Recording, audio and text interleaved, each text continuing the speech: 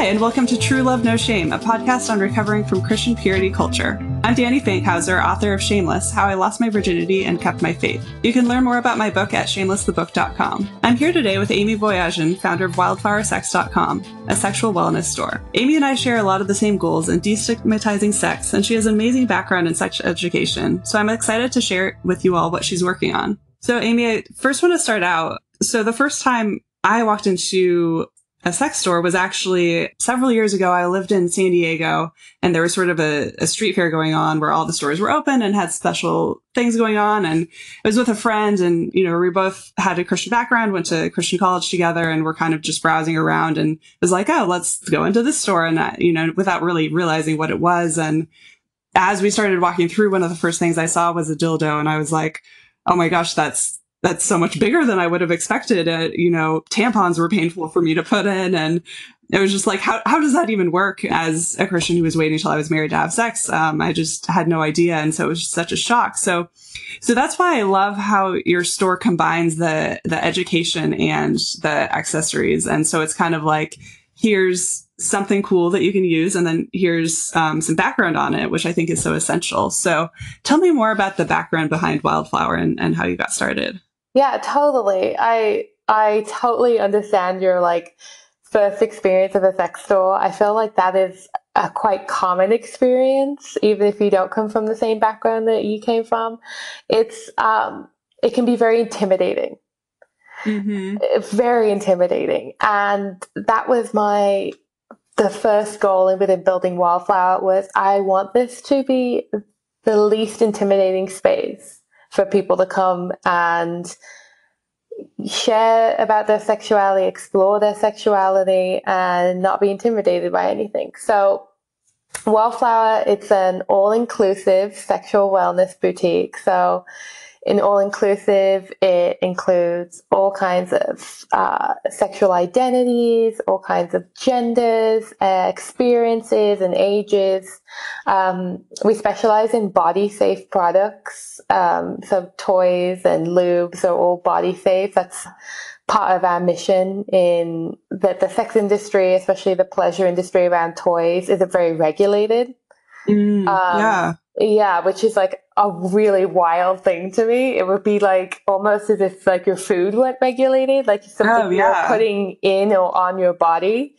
So that was really important to me to make that a really big part of the store.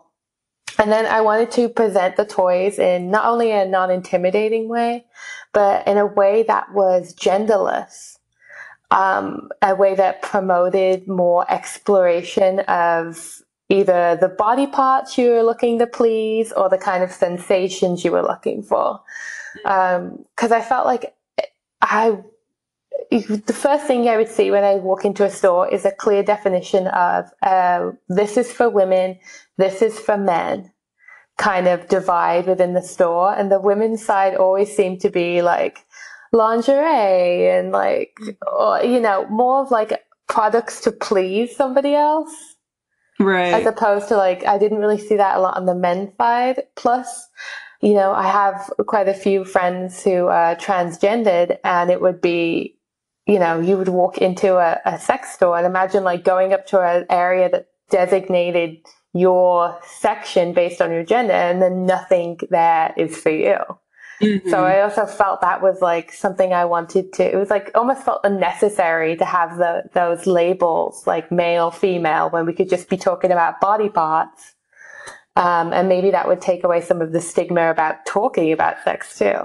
Right. Because it's so prescriptive. It's you kind of look at it and it's oh, well, this is what I should want to do. And based on how stores have things laid out. So. Exactly. And I didn't want anyone to see first start engaging with my store and then just be intimidated and turned off. Even when you come onto the first page, there's no naked bodies at all. There's no ideas of how you should look, because I also think a lot of the products have really sexy women on the front, and you're wait, that doesn't look like me, but do I want to be that? So to be that, do I have to use that toy? And I was no, I want to take that away completely. So you're just okay, thinking about what you like, and there's no comparisons to anyone else. Yeah. Yeah, that's so true. I also, we're also very into like education and creating like an open dialogue around sex, because that could be like the hardest thing. Especially like when you're talking about something that's so personal to you, and like even when like certain words like saying like vagina or penis could be difficult for people, even though like they have those body parts. So I was like, okay, if I can just like put that out there to begin with and be like, this is a, you know, a safe space to like use all of that language and all the descriptive terms to go along with it, then it could be less intimidating. People, I encourage people to ask questions, and they do. And sometimes they're questions that blow my mind. I'm like, wow, like how have you existed in your sexual body without knowing the answer to this question? It's so vital to them. And I'm like, okay. Yeah. So that was like the idea between by Wildflower. I was like really wanted to create a space where sexuality became this like less intimidating thing. That's so true. I was in my 20s before I found out about the clitoris, so I can totally relate to that. Yeah, which is like wild, because you have one and you own one, and like you have no idea about it. I have like a pretty similar experience, and it's like, wait, how did I not know this? Yeah. And so you do a lot of interaction too with the Q&As and on your Instagram. So what are kind of like the most common or popular feedback that you get from customers? You know, in general, I get a lot of people who reach out to me and are very grateful, especially people who are like transgendered or queer, or didn't feel like they had like a space to like, you know, explore their sexuality. And now that, you know, I feel like I'm building like a mini community. So I get a lot of people that are very grateful. I also get a lot of people who ask questions. It's very common to ask a question and they are the person at fault.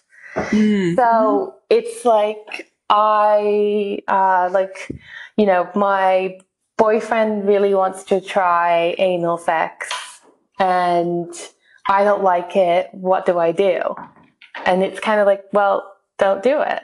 You know, like, you know, it's like there's a lot of questions about like, oh, I have a low sex drive.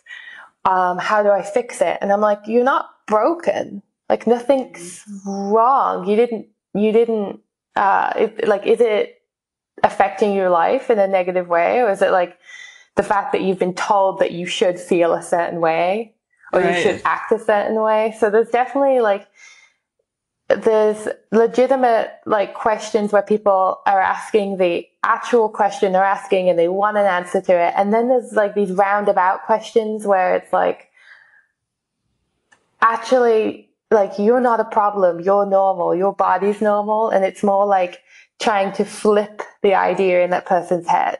Because I've been there too, you know, like I've been there where I've been like, wait, why don't I want this? Or like, why do I want this? I don't, you know, and like thinking that there's something wrong with you.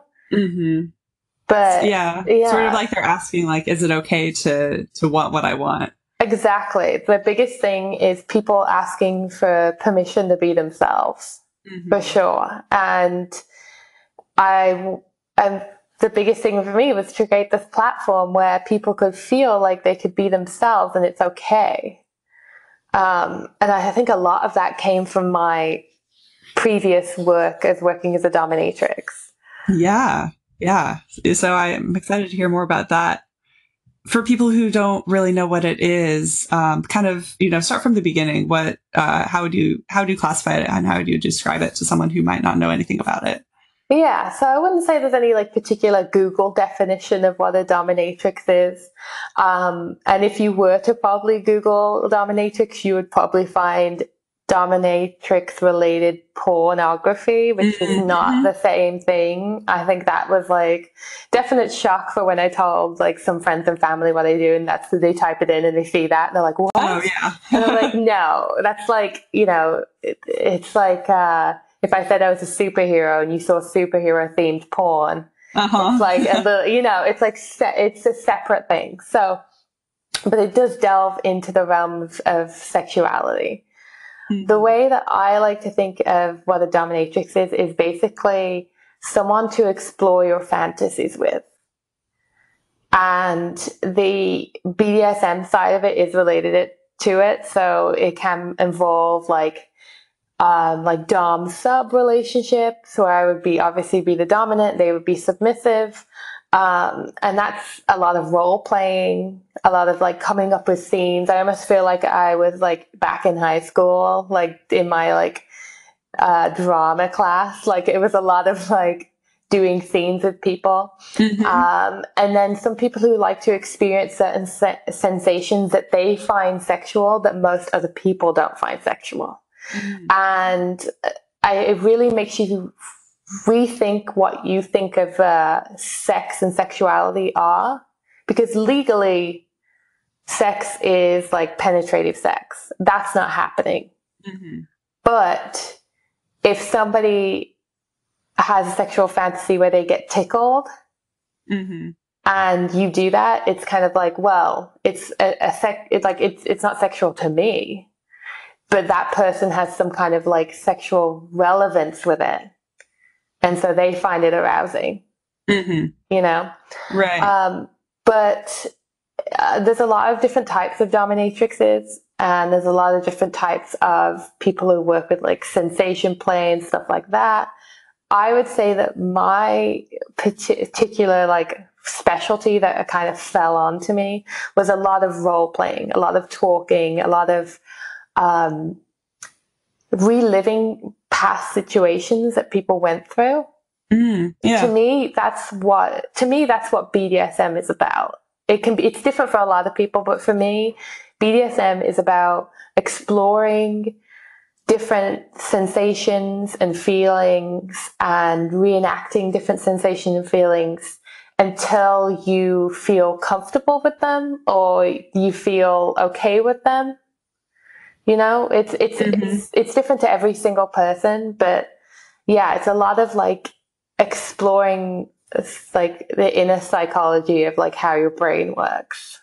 Yeah. So that actually reminds me of something. So say someone like myself, parents spanked them as a child as punishment. Is that something where like maybe they would desire that kind of? So that's the kind of comes up a lot. Yeah, and it's I see how it's not for everyone. But I also see how it is beneficial for people.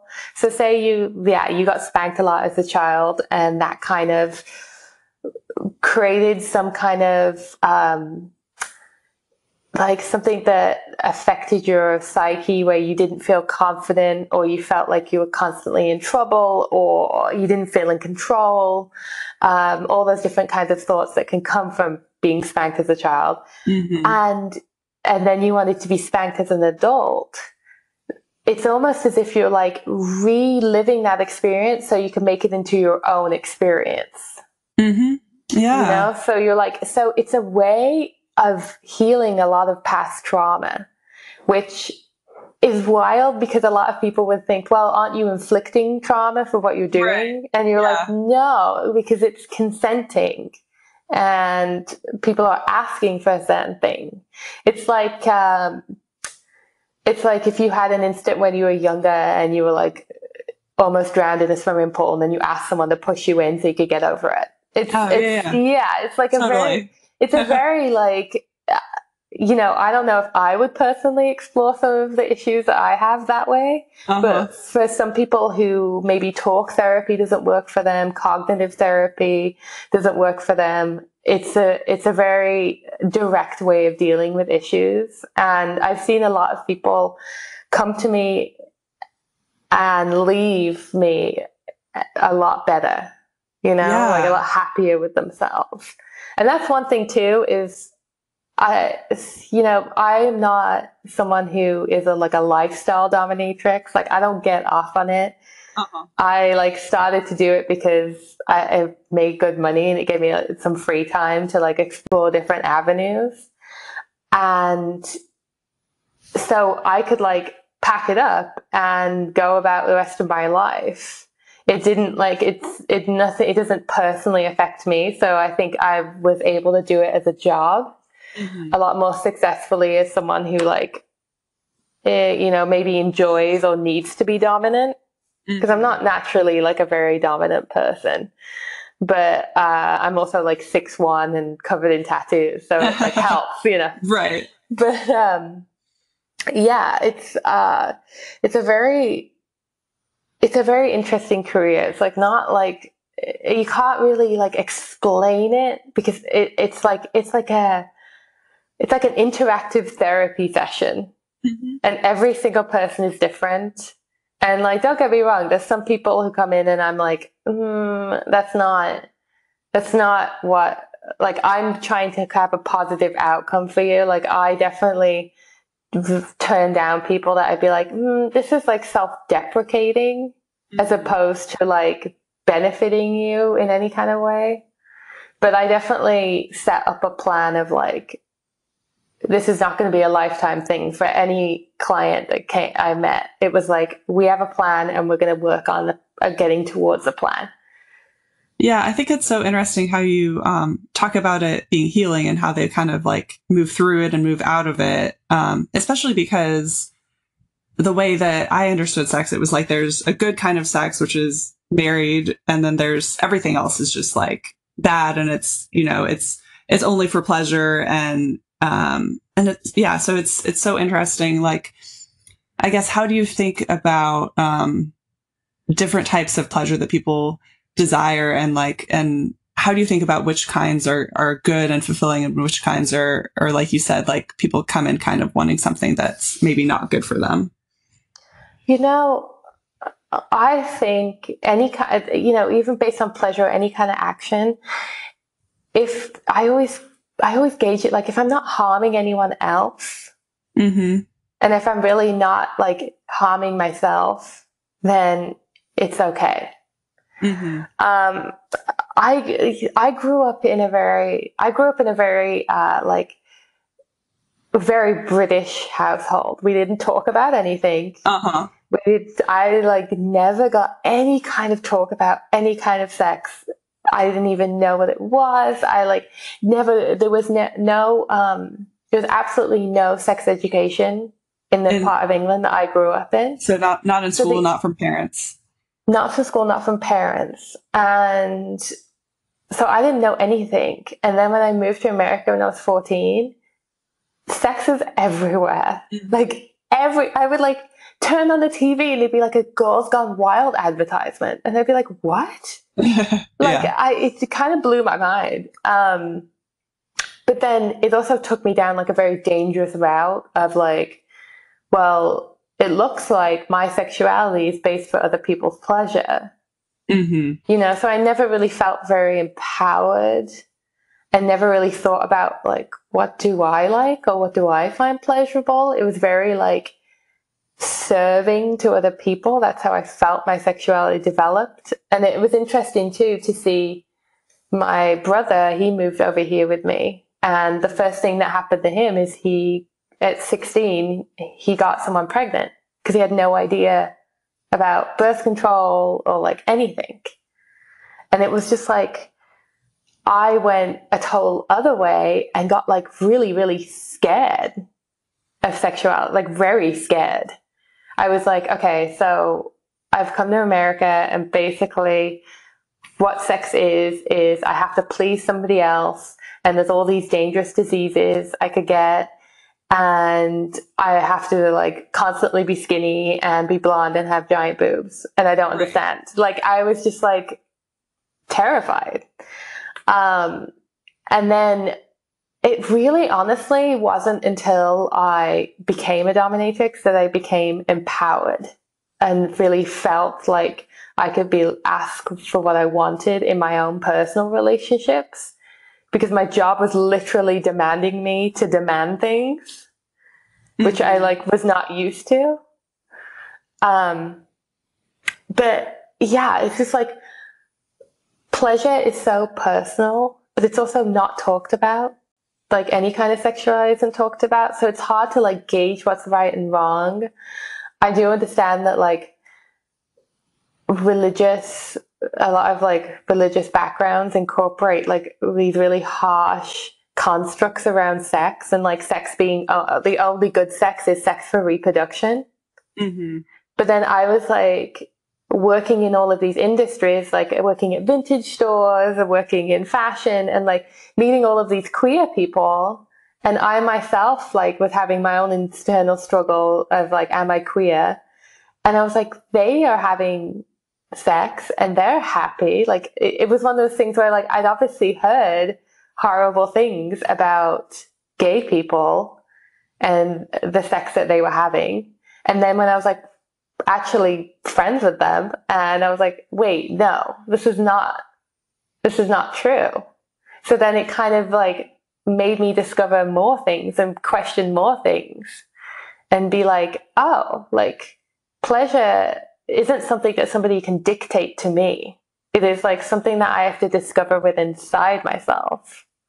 What changed or what made you sort of question that women are meant to like provide pleasure versus enjoy it for themselves? Yeah. So, I think a big part of it had to do with moving to New York. So I got married when I was really young, like when I was 21. And I just like felt like it was the right thing to do. I like, obviously looking back at it, I was too young to make any kind of decision like that. But I just felt like that's what was like expected of me. Mm-hmm. And then obviously that didn't work because it was just like we were so young and still like growing as people. And then I moved to New York and like my whole world just blew up. Like I met all kinds of different people and I worked all different kinds of jobs and I struggled and I had victories. Mm-hmm. And it really was just like a new wave of independence for me. Yeah. And then it was like, I'm in New York and like the hookup culture, like this is the center of all kinds of hookup culture. Uh-huh. Like everybody's sleeping with everyone and, everyone's having all different types of sex. Like nobody cares. I felt like it was like this idea of like, I don't know, like San Francisco free love. Like everyone was just right. Like, but I was so uptight. Like unbelievably uptight compared to everybody else. Like I never went home with anybody. I like never dated anyone. Like I was just, I had a lot of friends, but I always remained in this like bubble of my friends. Mm-hmm. I identify as bisexual, but I wasn't comfortable with that because it was like, as a teenager, I'd like tried to have girlfriends and my family was really anti that. Like they didn't like the idea of me being bisexual. I like always knew I wasn't gay, but I always knew I wasn't straight. And there's definitely this idea of bisexuality meaning promiscuousness, like in our culture. And I was just like not identifying with that at all. So I just felt really unusual. I was like, okay, well, I'm bisexual, but I'm not like the bisexual that I see or like it's kind of the culture sees.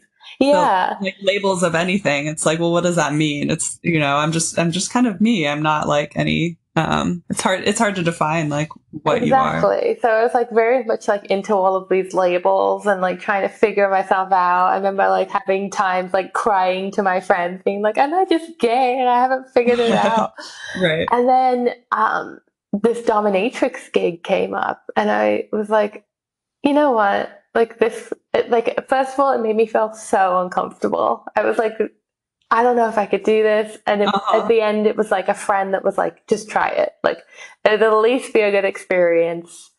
And I was like, okay. And it just opened my mind to everything. I just met so many different kinds of people and so many like spectrums of sexuality that mine seemed so tame.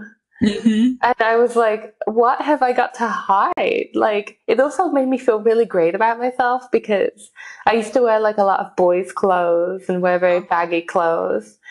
Um, and then it like prompted me to have to wear like leather and latex. And I was like, oh wow, like this makes me feel great. And I like met a whole group of friends that were in like nightlife, and I started to go to like nightlife parties, and everyone just like, it doesn't matter about your body shape or like how your body looks. It's how you decorate it and how you explore it and how you enjoy it. So it was like these two avenues of like exploration met. And I was just like, I am completely normal. And I am also like allowed to kind of do whatever I want, because as long as I feel good about it and I'm not hurting anyone, then it's acceptable to me. I like made that decision.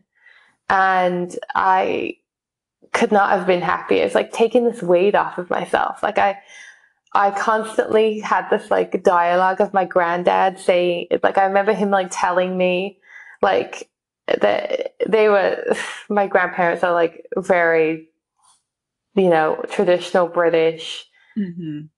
not very open-minded at all. And my granddad told me this, like, you can't be bisexual. I remember one day he's like, you can't be. Like, you are either gay or straight. There's no such thing.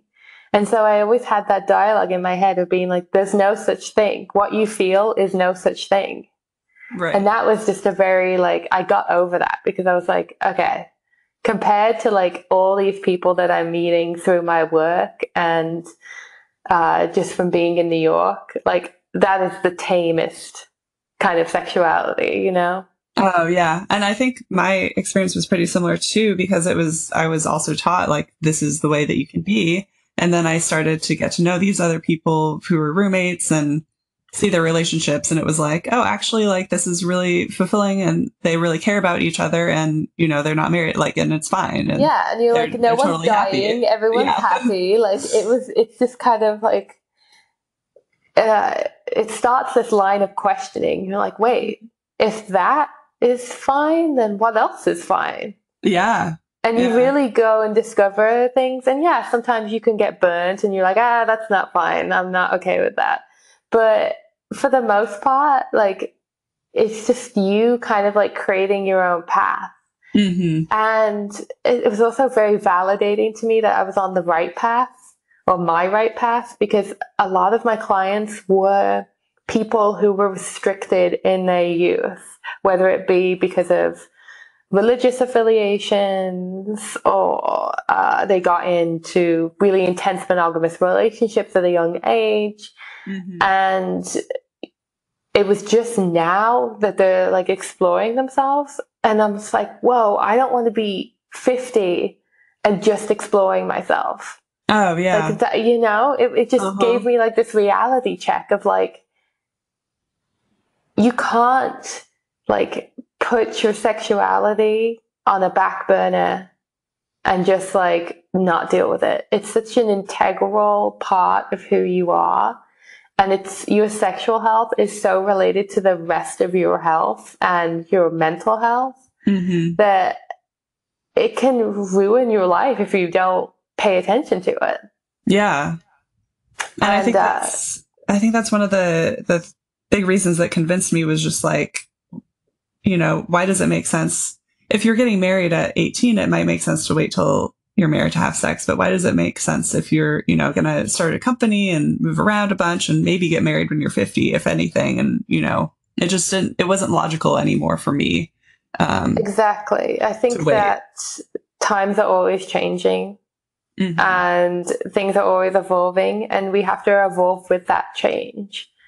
It like isn't, we have so many freedoms to customize and build our lives on how we want to have them. I think if we're looking back like 50, 100 years, if it was 100 years ago, I would never have moved out of the small little town that I lived in. And I probably would have like done the same job that my mother and my grandmother did. And, as soon as I got pregnant at like 18, I would have just stayed at home with babies all day. Right. You know, it was like, but now we live in these worlds where we have so much access to so many different other experiences that it's almost like not realistic to have certain mindsets. It can work for some people, but it doesn't necessarily work for everyone. Mm-hmm.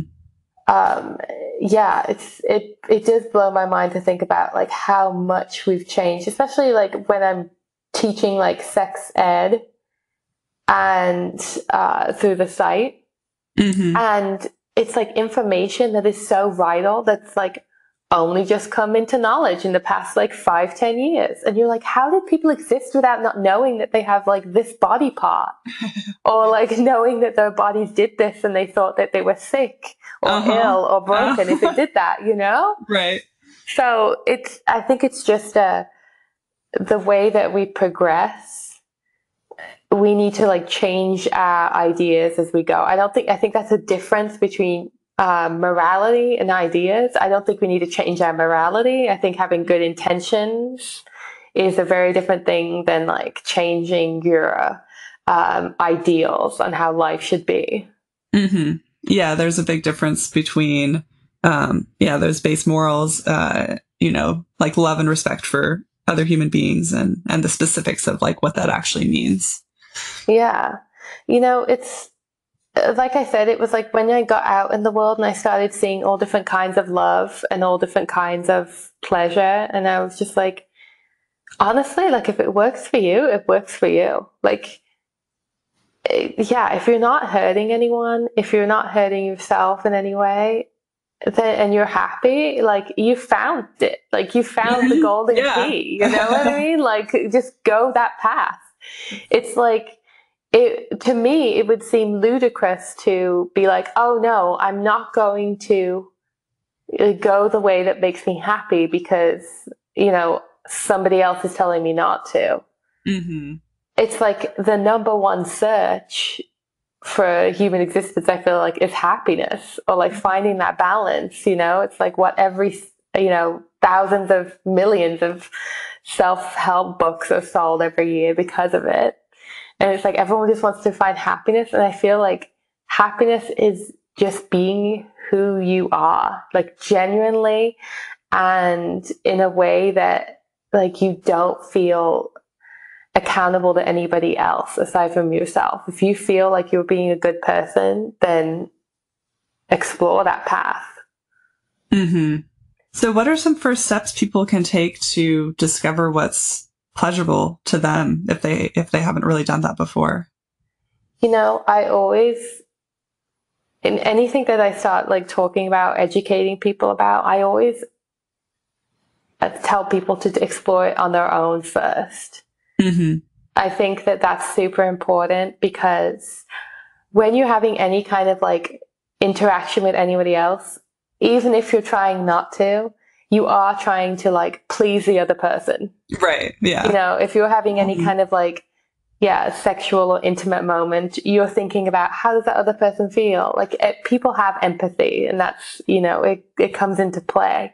So when you're alone, it's just a more intimate look at yourself. You can really concentrate on like what you feel like, what sensations feel good to you.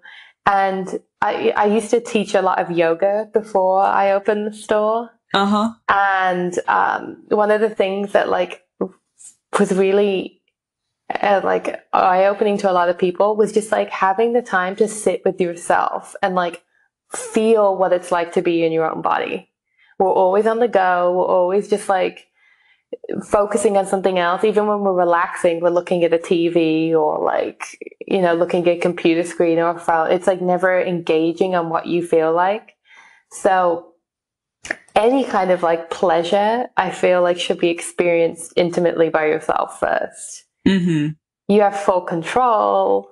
You can identify things. You know what works for you. And then when somebody asks like, what do you like? You can actually say, I like this instead of, I don't know, what do you like? Like, I feel like that's like a common thing. Like, I don't know, anything. Or like this, you know, like if you can actually be like, oh, I'm really into this and I'm not into this. Yeah. I also think which that helps the other person, because the other person has empathy too, and like they want to know that. Yeah, there's a big difference between like having empathy and having like being able to read somebody's mind. Like nobody's going to be able to read somebody's mind. Even the best, like even like the best body language readers have no idea what's going on. There's a disconnect between what you actually find mentally arousing and what your body reacts to. It's called arousal non-concordance. And your body can react to something that is sexually stimulating, but your mind could be like, no. And you can see that in so many different examples, like teenage boys, like when their hormones are going crazy, you could get an erection anytime and just be like, wait, I wasn't even thinking about anything. Oh, yeah. And it just happened. It's just like your body found something sexually relevant, whether you subconsciously saw it or not. So it's that like getting used to using your words too. So for people who've never like masturbated before, or like have some kind of like they've just had some kind of like blockage with masturbation, I always just say start slow. There's no race with sexuality. There's no like getting to any kind of finish line. It's just like a journey that's supposed to be fun. So I always tell people, like, get the most relaxing place you can think of, have no disturbances, lock your door, and just have no expectations. Don't come in it being like, okay, I have to use this toy this way, and I have to explore my body this way, and this is what no. Just start with what feels good.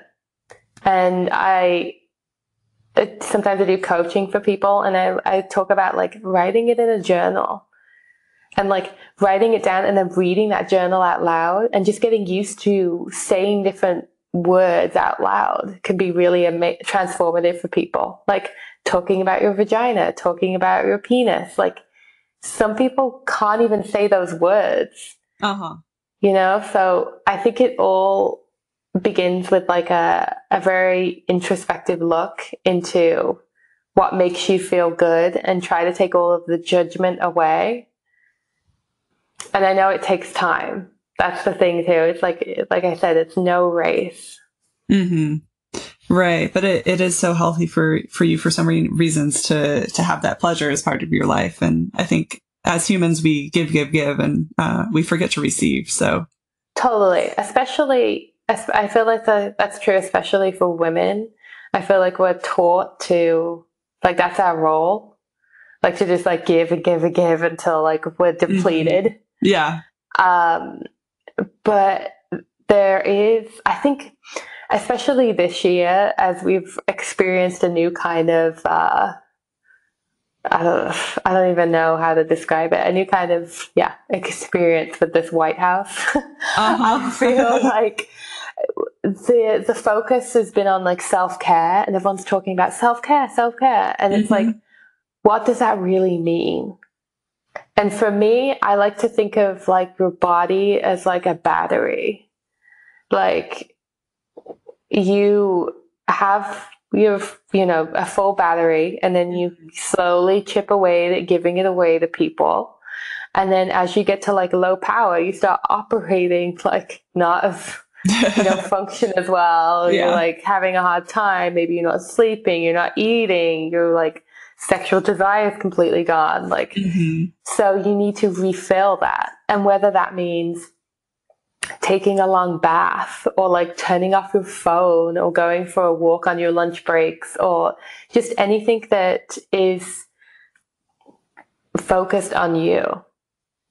I think that's really important. I think especially like a lot of people are focused on each other and how we relate to each other, and there's so much interaction that sometimes you have to take a step back and be like, okay, this is how I feel about things, and I'm going to turn off all of this like garbage I'm seeing in the media and all of it. Like it's it's harmful sometimes to like turn on your like phone and like look on like Instagram and be like, oh wait, is that how I should be dressing? Is that how I should be looking? Is that how I should be acting?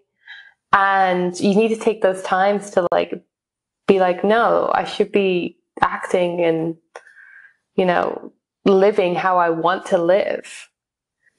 But yeah, I think that self-care is extremely important. I push that hugely on Wildflower. I want people to like come to my store and want to buy things because it not only feels good for them, but it like enhances either their own sexuality or like their relationship. I see a lot of sex stores, like people like scrambling for things, like almost like I need this to save my marriage, or like I need this to feel like I'm doing it right. And it's like, no, like there's no right or wrong way. As long as everybody's consenting, it's like what feels good. And just like get back to the basics. It's like sometimes I feel like things get really overcomplicated and we build up so many layers surrounding like feelings and judgments on things that I just like encourage people to strip them all back and just really be like, who am I? What do I like? What do I want? Yeah. And so before we go, Amy, so tell me, with Wildflower, how are you sort of sourcing? I see so many interesting toys and accessories and from different brands. How do you find them, and what's kind of coming up next? So I make sure that all of the products are ethically sourced and, as I mentioned before, body safe. That is so hard. Like it's unreal. It's also unusual to be like in a field of work where there's like I position Wildflower at one end of the spectrum, and on the other end of the spectrum there's like completely awful, racist, not body safe toys that are like, it's just like very weird to be in an industry where there's like, I definitely see the spectrum of bad things too. That's why I'm trying to like push it more over to what I think sexual wellness stores should look like. That being said, it can be really difficult because there is no regulation around what you put in a sex toy. If it's labeled as a novelty, then they technically bypass any laws or regulations when it comes to like the content being harmful to your body. Say there's like a butt plug that's made out of something that has trace elements of lead in it.